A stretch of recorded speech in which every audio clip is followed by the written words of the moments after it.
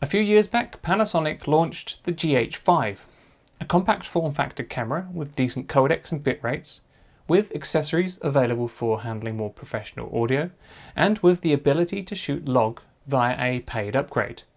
This meant that it quickly became the go-to camera for everyone from amateurs and budding filmmakers all the way through to professional documentary makers and more, and has been and still is one of the most successful Micro Four Thirds cameras of all time. Moving on a couple of years, and Panasonic launched the GH5 a camera that confused a few handheld fanatics due to the removal of in-body stabilization in favour of better low light thanks to a new lower megapixel sensor, purpose-built for video.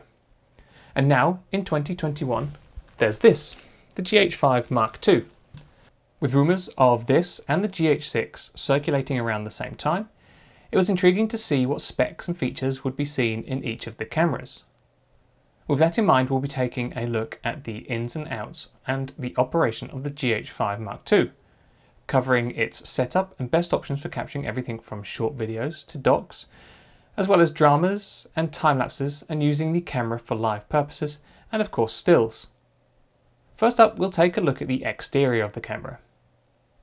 Physically, the body of the Mark II is very similar to that of the original GH5, albeit some markings changes on the buttons and some fancy new shiny red bits. There's also a reduction in size but increase in resolution of the rear screen. Other things like a slight increase in dynamic range, improvements in the in-body stabilization, and the inclusion of Vlog-L are all welcome upgrades, but the sensor does remain the same as the original GH5. Also, just like the original, the Mark II's custom function buttons on the camera are going to play a big part in your camera's setup. So, you're going to want to make the most of these, depending on what it is you're going to be shooting. The camera allows you to customize the quick menu, main menus, dial directions, and almost all of the individual buttons across the exterior of the camera. Changing these will allow you to shoot more efficiently, allowing you to quickly switch settings, giving you more time to capture that shot. Which takes us nicely onto our different setups for different shoots. Now, I won't be covering all of the different options within the entire menu, as there are a lot of options that, for most filmmakers and photographers, won't be applicable, or options that can be very personal to the user, and what additional equipment or accessories they have. So I will mostly be focusing on the key options for different types of image and video capture, and cover the top line details of the other options. For those of you who are familiar with the original, not much has changed in the menu system, so it should be a comfortable system to jump into. And for those of you new to Panasonic's Micro Four Thirds range, the menu is probably one of the easiest to navigate. But if you are struggling with anything, then whilst in the menu, just tap the display button near the card door, and this will give you a quick bit of info on that part of the menu. Although the GH5 II is classed as a hybrid camera, and therefore will do stills and video brilliantly, most users will grab this camera solely for its video capabilities and will rarely use the stills functions. But that doesn't mean it's not something that should be overlooked, as it's probably one of the most powerful hybrid cameras out there at the moment. So, if you're wanting to get set up and ready for capturing some photos, we'll go through these options and menus now. To start off, let's get the camera switched on and make our way down the menu system, starting with stills photography. To access the stills settings, your top dial will need to be in one of the many stills options, though you may find that some of the menu items will become unavailable depending on whether your camera is set to manual or one of the other auto modes. With the stills options, we'll start with the top under the page Image Quality 1 and Photo Style. Here you have various options for picking how your image looks once it's been captured.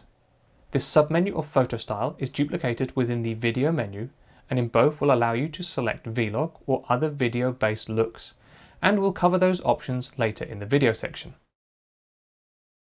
On the still side of things, depending on whether you are shooting RAW or JPEG, you'll want to choose something that works best for your workflow.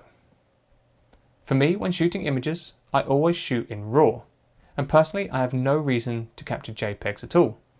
So therefore we'll just leave this as the standard color profile, allowing me to implement my look during the edit. With raw capture, the photo style you select is almost irrelevant.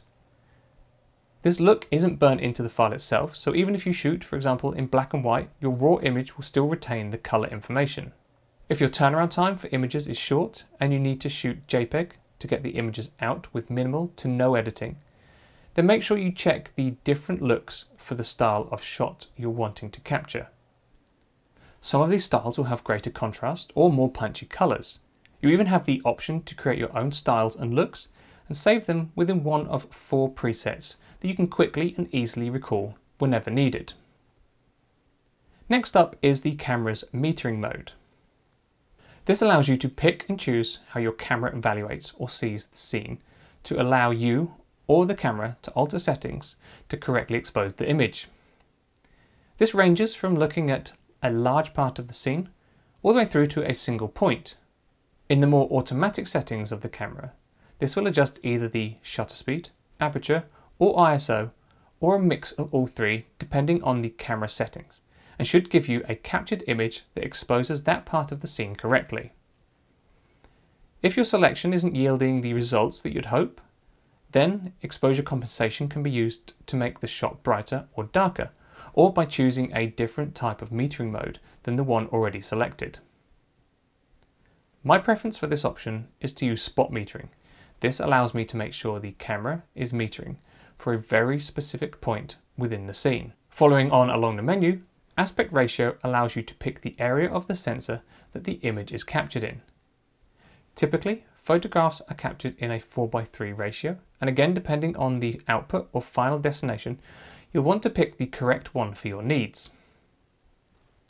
The native aspect ratio of the camera sensor is 4:3, so by keeping the ratio selected as 4:3, you'll be using the whole of the sensor and not losing anything in image quality or losing the focal length of your lens.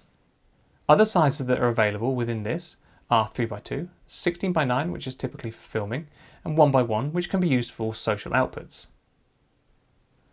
Though it's worth noting, you do have the option to enable guides on the monitor setup. These guides show you an overlay of the aspect ratio while still utilizing the full 4:3 sensor, allowing you to frame your shot for your delivery, but not limiting your shot to that size. So if you want to do a 1:1 output for Instagram, you can select the 1:1 ratio, and this is what your camera will capture.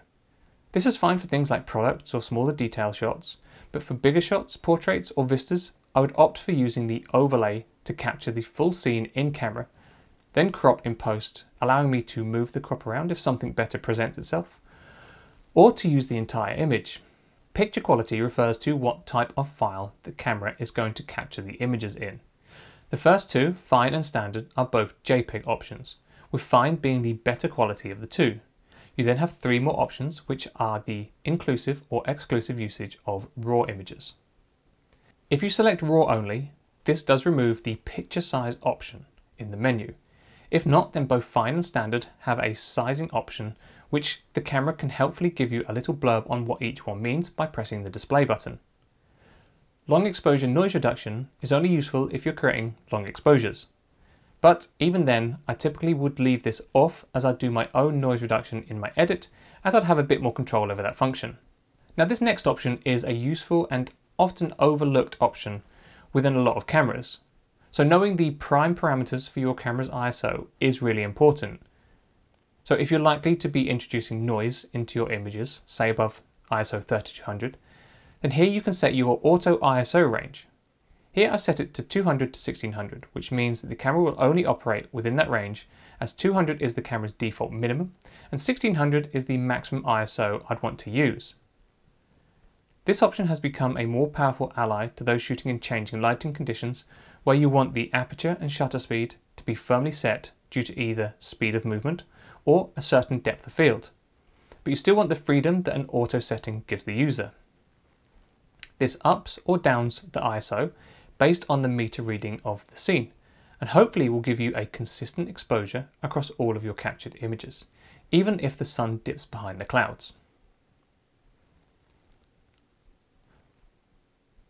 Much like the ISO setting, you can dial in a minimum shutter speed that you wish your camera to go down to when shooting.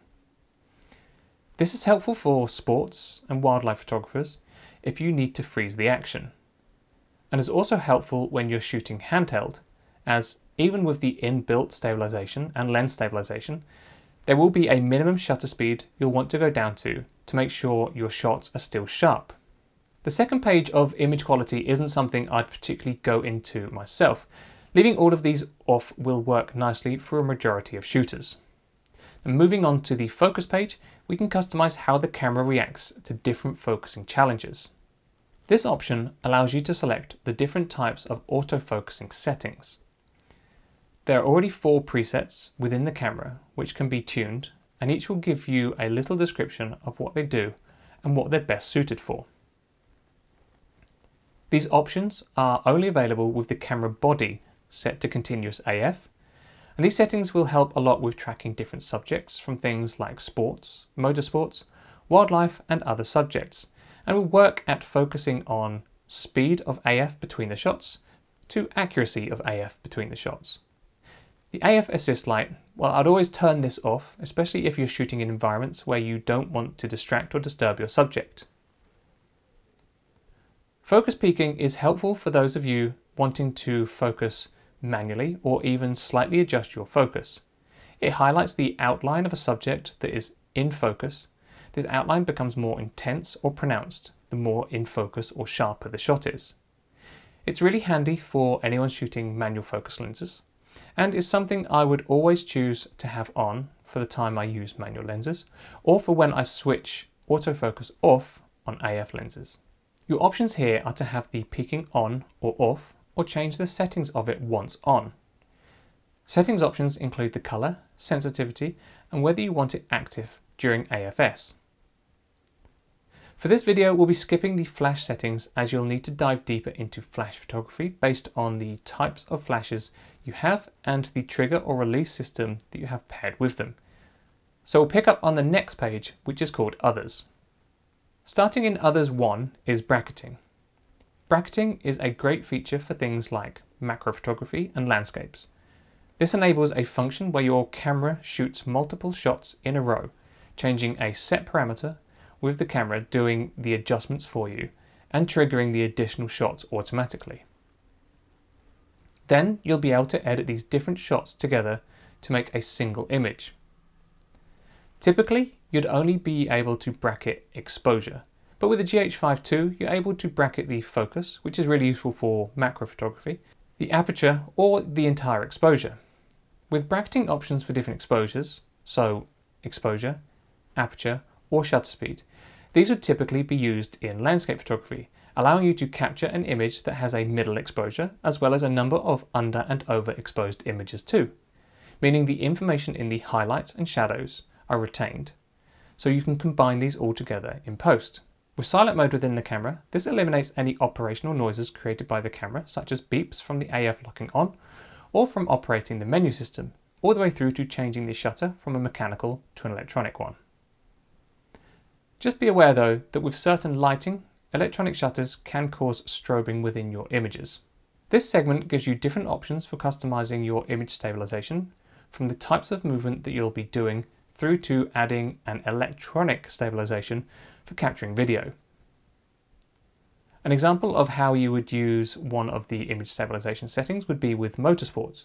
When shooting motorsports, your camera movement is typically linear, so from left to right or right to left, with very little vertical movements. So you'll want your camera and lens's image stabilization to counteract any vertical shake that you might inadvertently introduce. You'll also want the combined IS to allow smooth, horizontal movements, like panning, to make things easier to keep the subject in the correct part of the frame, and not have to fight against your camera's IS. Burst rate allows you to select how fast or how quickly each shot follows the previous one when the shutter button is held down, either high, medium or low. Just remember, shutter speed will dictate the amount of actuations within a given amount of time. The GH5, like many of its predecessors, has a built-in intervalometer, so you're able to shoot time lapses with relative ease. Now it's worth experimenting with this function if it's something that you are going to use often, or in a professional capacity, as things like shutter speed and frequency of intervals do make a huge difference to your end result.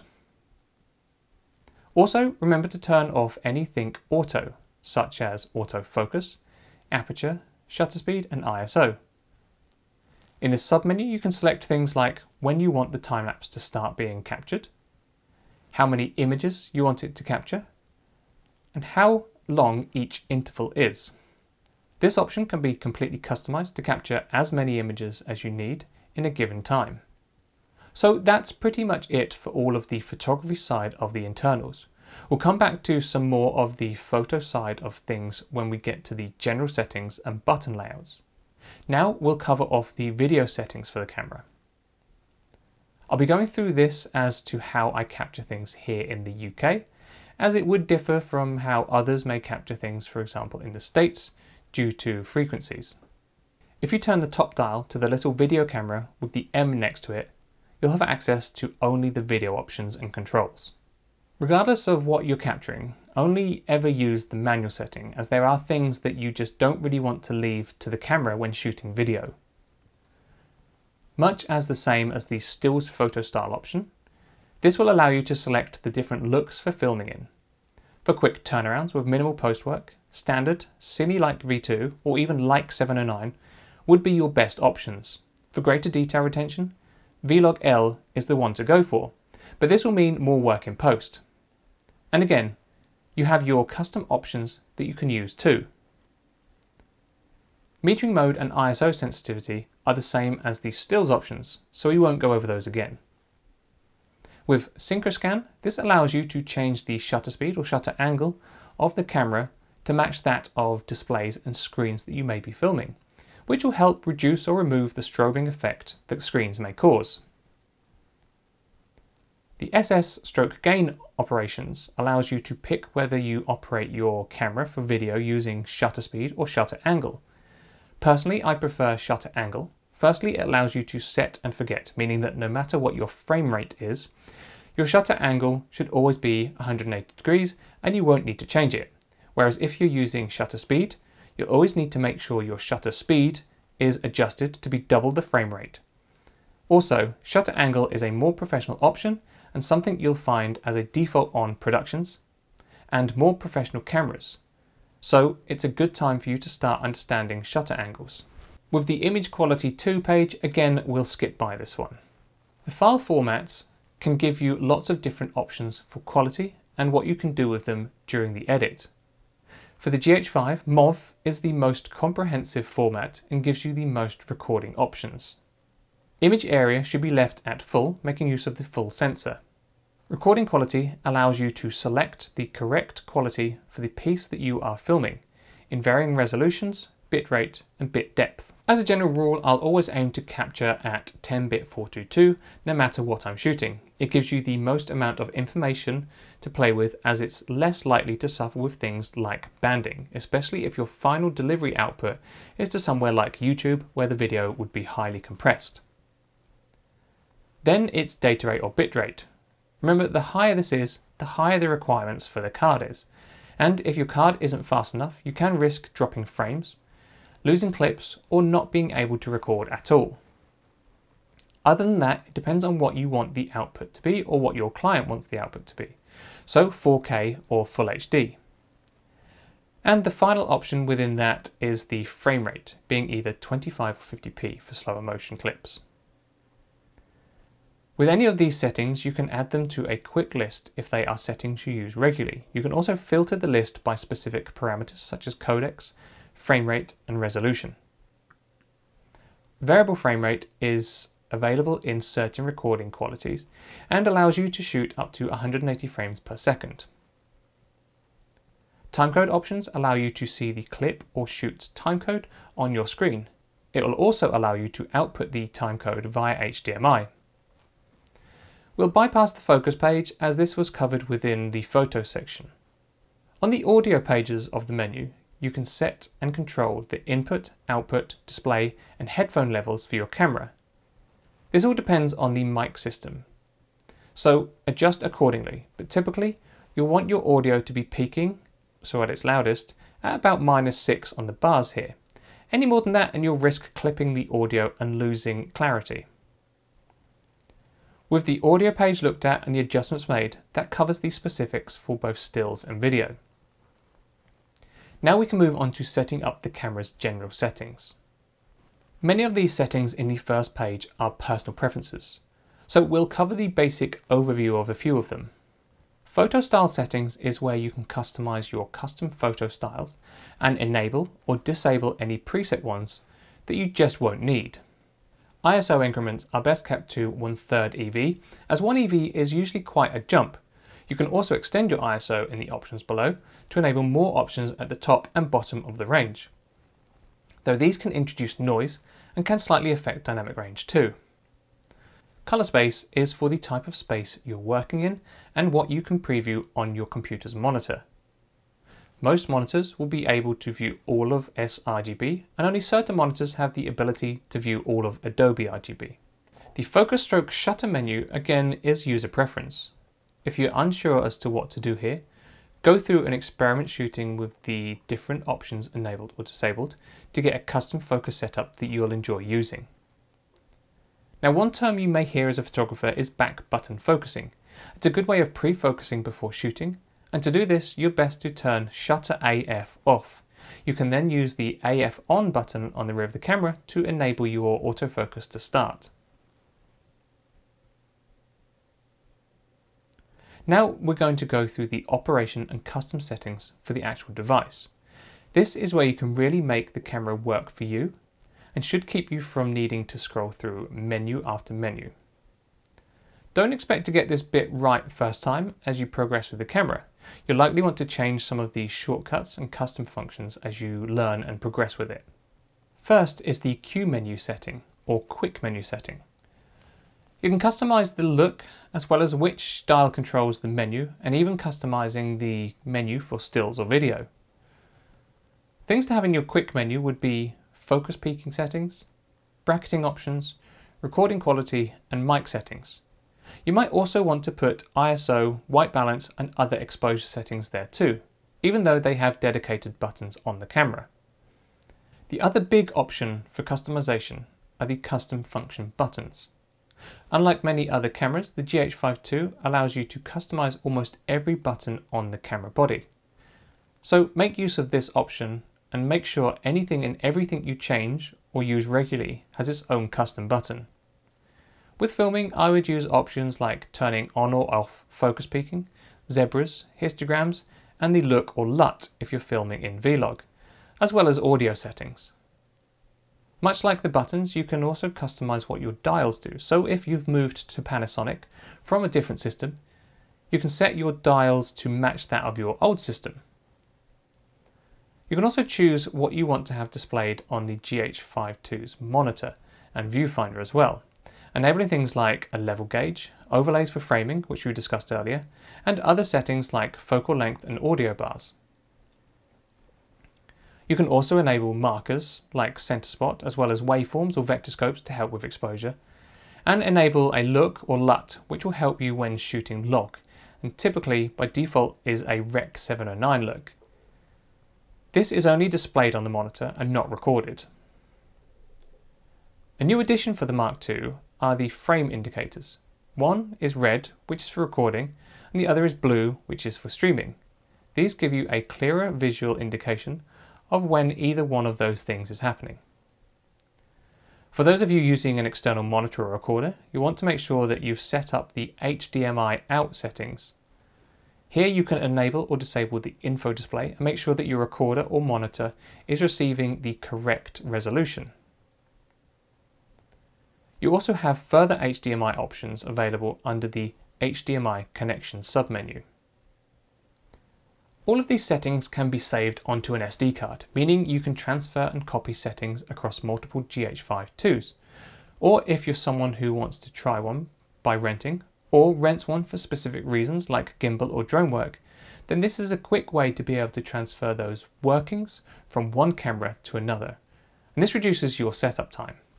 You can also set up a custom menu too, again reducing the time needed for going from one menu to another.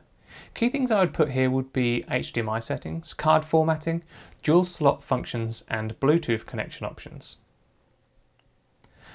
The final part of the camera that I want to cover is the ability to use the GH5 II for live streaming.